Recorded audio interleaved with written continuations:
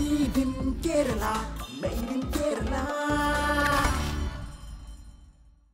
So usually actors are that when you're working in a particular film, if it's a dark film, you have a hangover when you move on to next film. Which are more than actors, I believe the technicians are somebody who are there right from the very beginning to the very end. Do you have any of such hangovers when you're working in a period film or then you're moving on to a very hip and urban film? Switching of mind. Is that difficult for a technician? Yeah, I don't know about others, but I don't have it.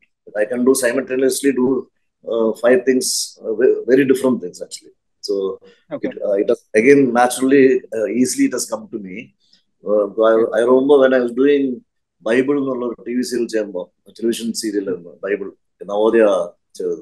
So that time, that is that one.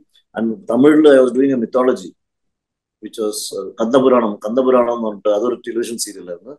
And side by side, there was another television serial which was called Endran. Sorry, robot dog. Okay. I forgot the name of that film. I know.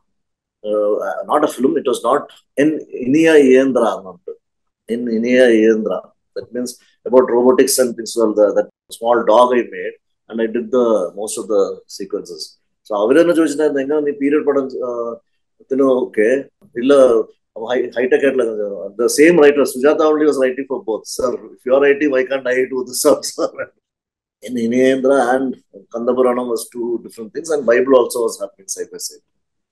There's a lot of questions in there, but what I thought was that instead of asking you too many questions, I would divide the rest of the interview into 4 segments, and each segment basically is about a particular director and a film or series of films. Sir, work you will have to tell me the experience or probably a trivia which we probably do not know about it. Sir, the first director I'm talking about is S.S. Rajamouli sir and his world of Bahubali and RRR. How is it working with him? Rajamouli is so passionate and involved so much with films. Like people say, no, they drink, eat cinema, drink cinema, sleep cinema, like that. A person, he is actually possessed by cinema. Actually, that's what I should tell everyone. Because Cherikyum, he's possessed by it because every detail he'll be thinking about everything. Every time he'll be thinking about that. Other than that, he'll be a very quiet person. In the party hall, he won't even talk much. He'll be sitting somewhere in the corner and he doesn't drink also. So he's a different kind of person. But his commitment towards the job when he's working, admirable. I'm not saying others are not, but he is mad about filmmaking and going into that and trying everything himself first and checking out things. And he now, I think he extracts maximum what he can get from people. He try out different ways to get it done this way, finally. And how did you get hold of the essence of Bahubali, sir? So actually, it was his vision. The scale-wise and things like that, what he wanted was his career. Though I have done a lot of period films. The last one, when you're talking about, you told me, I know you like period films. Actually, I don't like period films. I like futuristic films. I like Robo, Mary, another subjects I'm basically to do because advancement technology and knowing that and trying to create something out of imagination and putting things to make it work. No? So that is more challenging for me than recreating this one.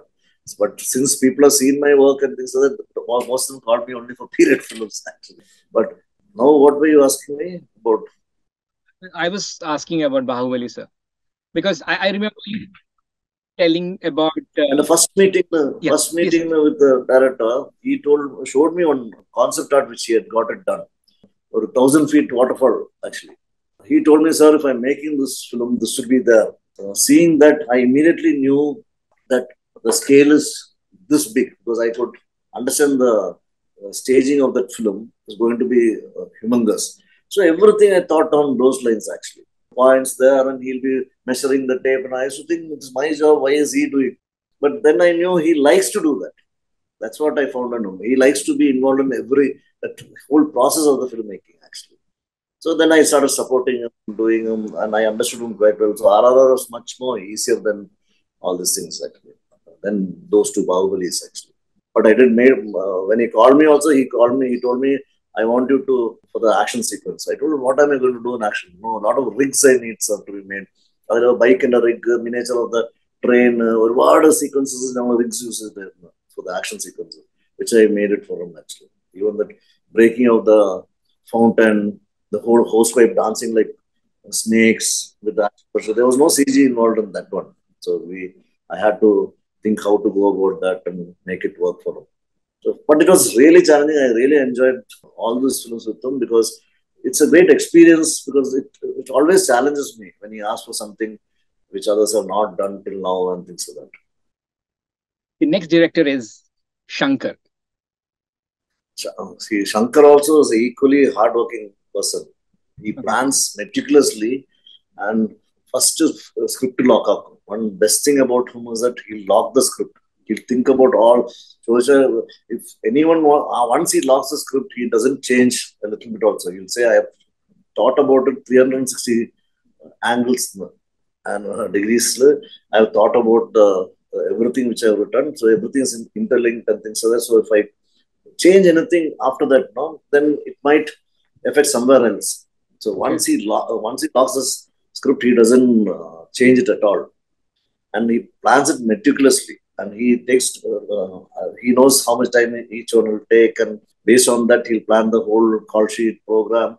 He also gets involved like anything while working. He's meticulous, but he's a very cool person while shooting. He doesn't get tense or he doesn't make others tense.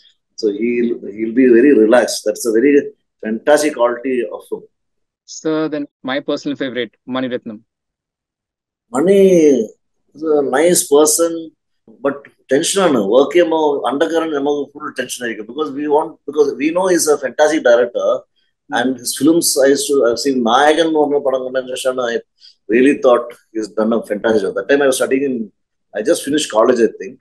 And I really liked that film, the aesthetics and the way he captured that film. And so when I got an opportunity to work with him, first time I couldn't do. But I was just doing Kaalapani and was just getting over with Kaalapani. So I told him, my plate is full, sir. I had 7-course dinner during a period. If you ask me again another period film, I don't think I'll be able to do justice to that film. So then he told me, so whom do you recommend? Samir Chandayarikum best known because he helped me for Gardish. His assistants helped me to work in Bombay. Gardish during Gardish few shooting which we had because I didn't know anyone in Bombay at that point of time. So Samir Chanda's name came through Santosh. So I met him and then he helped me out. So like that I could manage in Bombay. So I suggested then Samir Chanda only did Iruvan. After that again he called me. That was my first film with Mani Ratnam. Yes. We were supposed to do the whole thing in Sri Lanka. So when we went to Sri Lanka, it was looking exactly like Kerala. I told sir, give me one day, I'll take photographs here, bus into the watershed, number plate, boats. I told them we'll go back because it's very risky to shoot at that point of time there because the war was going on with LTT and things like that. So I told them it's quite risky. Why can't we do it? You're sure that we can do it? I told Kerala looks exactly like this, sir. I'll show you places and we'll do. And then Madras Kerala mostly shoot and it came out well. Adirampalli Buddha statue. Okay. Sir, like everybody's talking about a major song, a ship in a skeleton ship in but you said that people don't realize the fact that there is that two boats been tied and caught in a storm. Sri Lanka in India sequence and I don't know if it's right. You made that in 5 feet no tank inside a studio recreated. Is that true? Yeah. Actually, that was shot in Murugalia studio, where exactly Gardish, Dobby got set. So this was an indoor set where we put a huge tank and put two boats tied together, and the travel like a storm sequence was shot inside that. So every interview, people, most of the media people, everyone appreciated our skeleton. That thought came to me from Ship of the Desert. Normally camels in the but camel desert, you can see the skeleton. So I suddenly connected that and a ship like that in the barren land. So I wanted to recreate that. That was well appreciated, but the job was quite tough to do the storm sequence. That was more difficult. So people told, no, no, we thought it was shot in action. Actually, see, you can't shoot like this. Actually, it's not Okay. easy. Now, the film which I'm working on now, again, we are creating boats and ship and waves and kadala full. So what happens when there is a difference of opinion or sort of belief and faith mechanism, right? Like when you have something in mind, you are 100% clear about it, but then the technician opposite to you has a different viewpoint. So how does things go hand in hand? So see, so basically, if I'm very sure and I know it can happen, I'll try to convince them and say practically it is possible. And people who know me, who has worked with me, know if I tell something, it can't be. He is very clear about what he is telling. But some people still, their confidence level also will be very high about what they are thinking. So Okay. I'll take a call based on what is right for the film. Okay. And at one point, if I had to just give a leverage and so on, and as far as that is also working, so there is not only one way of doing things. There can be multiple ways of doing things. Okay. What is right for this film at this point of time with the budget, available budget, that is more important. So I Okay. give priority based on that actually. When the decision making is normally difficult for most of them, but for me it is very easy because with the available knowledge at that point of time, what is the best which you can do within the time frame and the budget, you can fix things actually.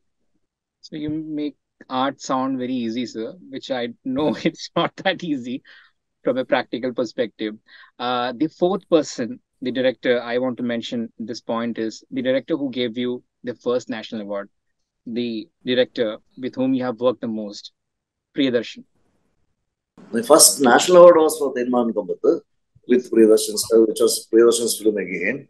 I got a Filmfare award. My first award itself was for Gardish, Okay. Hindi, for Gardish actually. I got a Filmfare award. After that, about 6 Filmfare awards I got so far. But even again, the next national award also I got it for Priyadarshan's film Kaalapani. പക്ഷെ sir പറഞ്ഞിട്ടുണ്ട് കാലാപാനിയിൽ കിട്ടിയ അവാർഡിനാണ് കുറച്ചുകൂടി സാറിന് മുൻതൂക്കമുള്ളത് because you felt Thenmavin Kombathu was sort of N easy film for you there was no much of A challenge in Challenge, see, it was in the spirit, but recreating a period was very difficult in Kaalapani because people have seen things which was there because when we grew up, and TS8 and I told you, E&S is English and Scottish company, where all these English things which they used to use those days came of use for Kaalapani. So I knew already at that period what they were using and how it used to look and things like that. So it became easier, but it was tough to recreate. That was my major period film where I had to recreate. Denman Kambathu, as you said, it was a lighter subject. It was a village which has to be made beautiful and frame beauty, matram nokitum, adila creativity kaanichittum, and with the less budget we could achieve that. So it was quite a surprise for me when I got for this one, Denman Kambathu. The line which they announced when I received that award was saying perfect setup by art director for a cinemascope film. That was the first year they gave for cinemascope actually. So the format, because basically composition has to be planned that way. So I used to make everything movable so that it was easy to compose and things like that actually. I'm sure the most or almost all the filmmakers in India would be dying to work with you. Okay. And they are all must be coming to you also. So what is your criteria to select a project, to say yes to something and no to something? How does it work? See, basically it should be challenging for me. If another person can do it, I'll say why me, why you chose me. So if he can justify that, then I'll do it. I never done films for money actually. If it Okay. challenges me and if I can show my work and I got an opportunity to showcase, because I always believe having talent is one thing, but you need opportunity to showcase your work, to show work. So for that, I used to choose films basically. So I know chances are there for people to know, and even another person tries to, even if they don't know it is a set or how we have done that. When they do it, they know it's not easy to do. So that gives me satisfaction actually. So do you miss advertising? I did visual communication in college, and I was 5 years. I was having my own agency, freelancing at the first year of the college. Then I had my own small agency where there were about 4 or 5 artists under me. I had a dark room, I had a printing unit. So designers, 5 of them used to work, and I also used to work. Is it true that you have created and designed the menu for Taj? Yeah, Taj, sorry, I used to work for Welcome Group first. Okay. So Adia Park started when Adia Gate became Adia Park. I started working for them. I started working for the front office basically. Okay. Then I used to do the guest stationaries and things like that. Then slowly I started doing for other departments. Then F&B, food and beverage, the manager meeting after seeing my work. Then I started designing menus for them, seasonal 10 cards. Seeing this one, Adiapak and Chola was under Welcome Group. So I was working for Chola also. Seeing that work, I think Taj called me. So Taj also I used to do. Though they were competitors and things like that, I used to handle separately and not lead the designs or use the same design there. Okay. So Taj also I've done a lot of work for them actually. Then Madura was so many companies. Sir, a date. I'm not very sure if you remember it. It's 1st of February 1991. Sir, resonate 1991, because actually the years passed by and things like that, I am not able to keep a record because everything looks as if it's just happened now. സാറിന്റെ ആദ്യ major സിനിമയായ Amaram റിലീസായത് ആ വർഷം ആ ദിവസമാണ്. എന്ന് വെച്ചാൽ ഏകദേശം 32 വർഷമായി സാർ ഇപ്പോ ഈ മേക്ക് ബിലീവ് ലോകത്തേക്ക് വന്നിട്ട് in the world of cinema എന്ന് പറയാം. 4 നാഷണൽ അവാർഡ്സ്, ഒരുപാട് state awards and fraternity awards. I am sure you have seen success like no one else. I have to ask you this. What keeps you motivated even today? See, first thing I should tell you, success doesn't go to my head and failure to my heart. So I take both equally under control and don't give too much of importance for these kind of things. It's just bound to happen. I take life as a travel. Basically, roads will be rough, sometimes the roads will be smooth. It's a part of life. The journey you should enjoy. So I enjoy my journey basically. My life, the work which comes my way, and as far as I enjoy that, I think that's good for me. Actually, that keeps me happy, basically. So, what's the one piece of advice you would like to give it out to the youngsters who want to get into the world of films as a production designer or as an art director? See, seeing our names in the papers and all those things, it's very easy thinking that it's not. You shouldn't think it's very easy to get a name like that in the industry, because cinema easy, but it's really tough because we won't even have bathrooms or proper bathrooms or toilets when we go outdoor and when we put set and things like that. And today, even girls find it very difficult to come into the industry because of those kind of things. And it's a tough job because we have to manage so many people, time-wise, time-bound, budget-based. I think life is difficult in any which way, but it's how you take it. So if you really enjoy that, I think it shouldn't be. But try to utilize all your expertise, the knowledge what you have gained into a son. Because, and if you're lucky, you might get the best thing, work, opportunity if you're ready at that point of time. So that is more important than anything else.